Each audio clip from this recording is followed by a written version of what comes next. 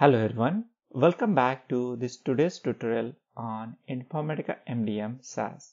In today's tutorial, we are going to understand the differences between Business 360 Connector and Business 360 FEP Connector.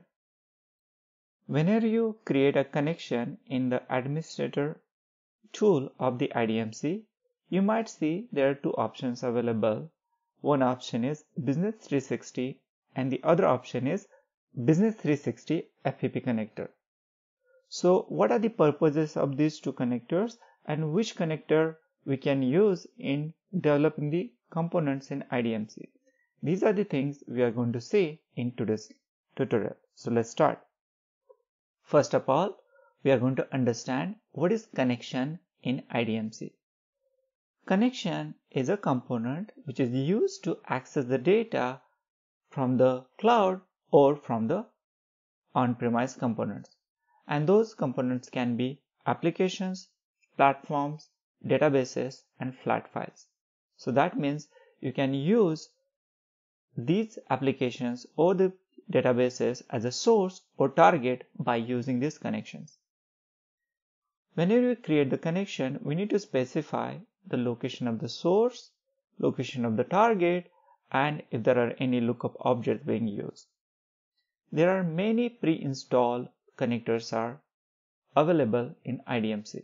However, in case you like to install any specific connection, then you can use the add-on connectors.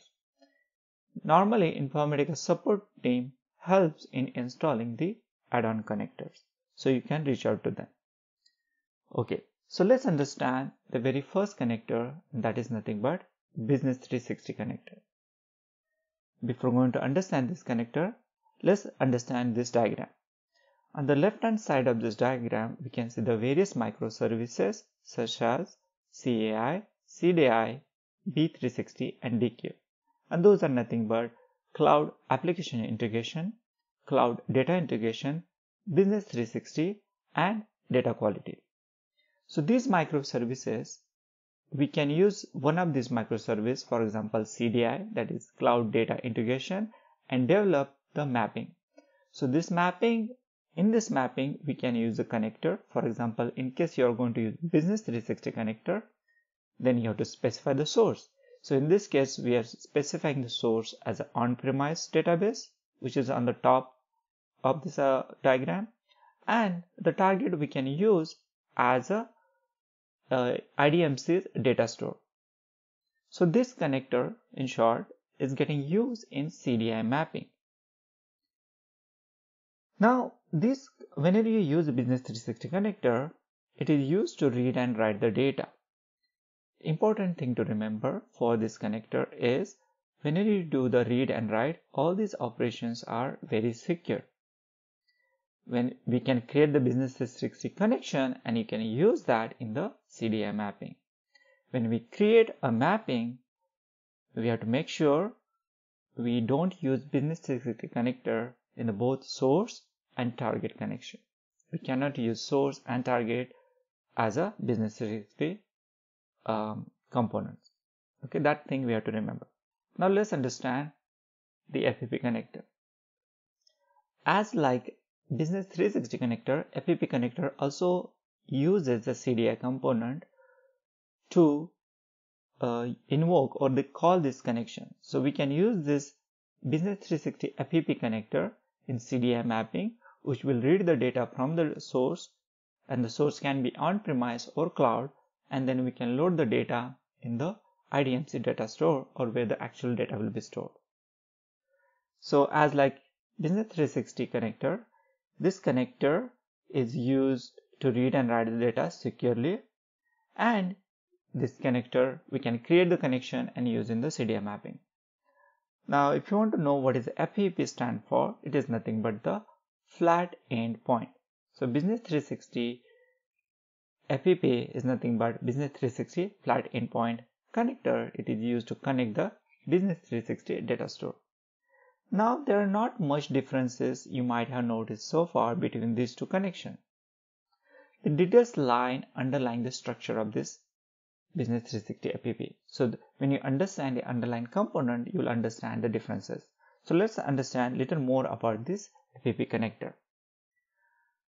Now in this diagram, you can see the data source. Suppose hypothetically, this is on-premise source, and on-premise source is a database contains a data model. For sake of example, consider it is a party data model. So that means we have the party table and we have the child table such as address, email and phone. Then we will have the CDI mapping which will use this source, and the target will be our data store. Whenever you use the FEP connector in the CDI mapping, you can use any source and target will be data store. But in case of FEP connector, each component will be loaded separately. That means you have to create a separate mapping for the party, separate mapping for email and separate mapping for phone. But how can we load everything? So for that we have to write the orchestration in the task flow. So that means we have to call the mapping for the party first, and then mapping for email, then mapping for phone in our task flow. In short, we can use this Business 360 FEP connector to create part of asset data. We can create the complete data set by developing multiple mappings and orchestrating those in the task flow.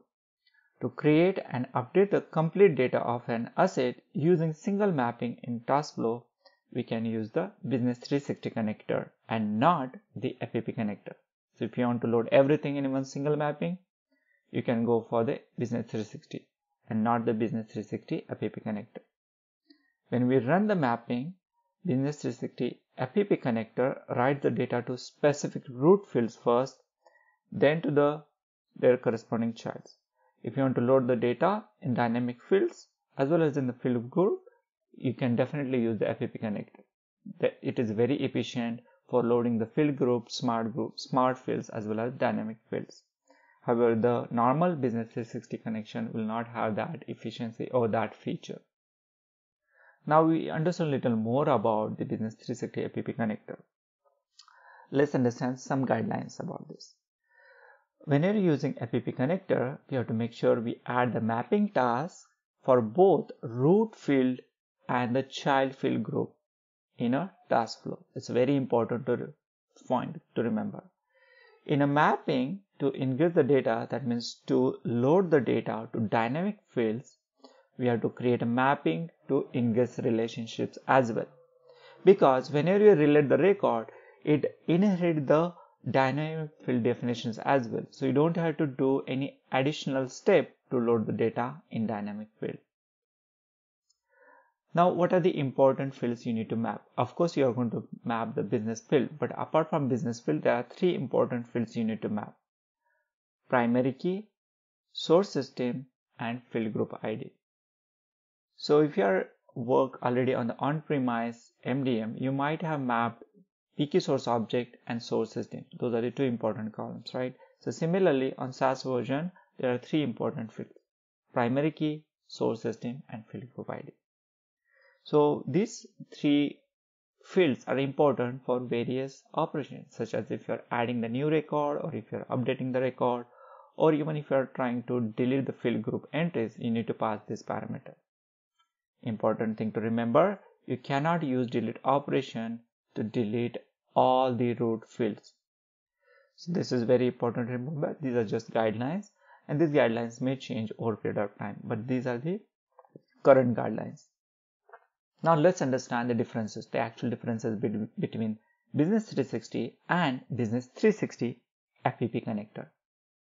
I have categorized all these differences between the various categories. The very first category is data asset. If you want to do the full data load in single mapping, go for the Business 360. But if you want to load a part of data and do it more modular way, I would recommend to use Business 360 FEP connector. Various objects supported for Business 360 are business entities, relationships, hierarchies, crosswalk, and code lists. Crosswalk and code lists are part of the Reference 360 application. On the other hand, Business 360 does not support Reference 360. It only supports Customer 360, and the objects supported are business 360 entities, business entities, relationships, and hierarchies. Target mapping operations are not applicable for business 360. However, you need to specify what kind of operation you are performing as a part of data load in case of FEP Connector. Those operations could be either insert, update, upsert, delete, etc. Let's consider the data volume, which is a major criteria while selecting the connection. If you're dealing with a low volume, for example, if you're loading the reference data set, which is not normally high volume, you can go for business 360 connector. However, if you're loading the customer data, product data, you need to use business 360 FEP connector because it handles the higher volume. It has been tested for 50 million. You can go for beyond that, but you need to take your additional component as a part of that. If you are going to load the higher volume for business 60 using business 360 connection, make sure the data is sorted. It's very critical. It's an important part of this connection. Let's understand what are the applications are supported or the component.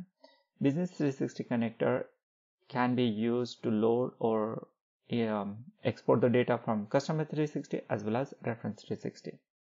As I mentioned, business 360 FEP connector is used only for the customer 360. In case of field mapping, you have to manually map all the fields. For FEP connector, there are smart map and exact field mapping feature is available. You can use that if you want. Recurrent deletion. If a field is deleted or target has been changed, you have to remap all the components whenever you use a business 360 connection. So an FEP connector, it takes care automatically. So for the development perspective, it's a very good connection. So you don't have to revisit that mapping again and again, or less often, I would say. The application support, it supports business 360 supports customer 360, multi-domain edition, and reference 360. Business 360 FEP connector only support customer 360 assets. In case of loading the data such as ingress and egress, make sure we are not using both source and target in the single mapping for business 360. However, FEP connector only support the ingress show. So these are the differences between the business 360 and business 360 FEP connector. I hope you got the idea, and I hope this is useful for you guys.